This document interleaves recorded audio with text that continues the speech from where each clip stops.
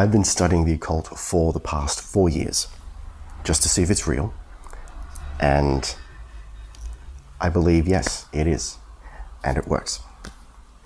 I want to be very clear, I'm not trying to sell you anything. I'm certainly not trying to convert you. I believe that the only reason you're watching this video is because you want this information and you're ready to receive it. I also want to be very clear that anyone in this space that, let's say, deals in absolutes, that uses exclusive language, like this is the only way, I am the only path towards, I would personally disregard people who use that language. Any system or person that says this is the only way, I would personally be wary of. Next, I want to be clear that the occult is not scary. It's not like the way it's been portrayed in film, for example. It's not dark temples and black robes and mysterious rituals and demon worship, and it certainly has nothing to do with Satan. In fact, the only thing it has to do with Satan is the fact that the occult is basically a theory, a philosophy of everything. It's like a grand unifying theory of everything that we see, of nature and spirit and this seemingly physical world around us.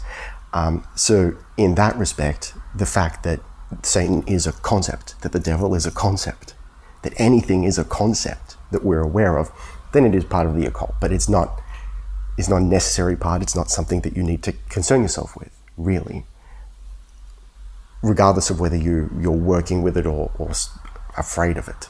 So what is it? It's simply hidden knowledge. That's what occult means. It's hidden. So occult knowledge is hidden knowledge. It's the ancient wisdom, like Hermeticism and that sort of thing. It's really all it is. It's not scary and dark and sinister at all. Especially if you have no fear of it, then there's nothing to fear. So basic principles is that, and you'll find this repeated all over the place. It's not just like you read one book and you go, oh, well, this is it. You know, you see it cropping up all over the place, different cultures. The more you read into this stuff, I believe the more connections you will see and the more it'll make sense. That's certainly what happened with me. So basic principles is that this separation between bodies, this idea that we are separate people, is an illusion. In fact, everything around us, physical objects, everything, is not actually here. We've chosen to perceive it as a physical, solid reality, but it's not really who we are. This is not really who we are. We're more, and we're connected. We're one. So then any interaction you have with other people, whether it's positive or negative, you're just interacting with yourself, right? So if someone at work is pissing you off, look at them as you. And like really like delve into what are they like? What is it about them that's pissing you off?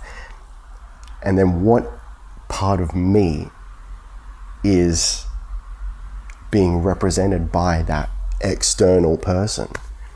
So the ultimate goal is to realize who we truly are and evolve. It's what it is. It's spiritual evolution. To put it in a single sentence, it's what we do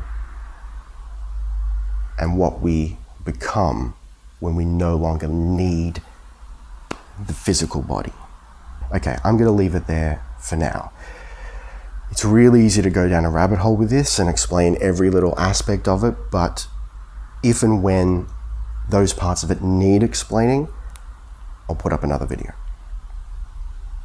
I want to leave you with something though, if you want to take this further, if you're interested. I'm going to give you 2 book recommendations. The first is the Kybalion by 3 initiates. Now I know, for those of you who may be familiar with Hermeticism, I know that this is a more modern text. It's not original. I'm aware of that. It's kind of like a greatest hits of Hermeticism. However, it is pretty easy to get through.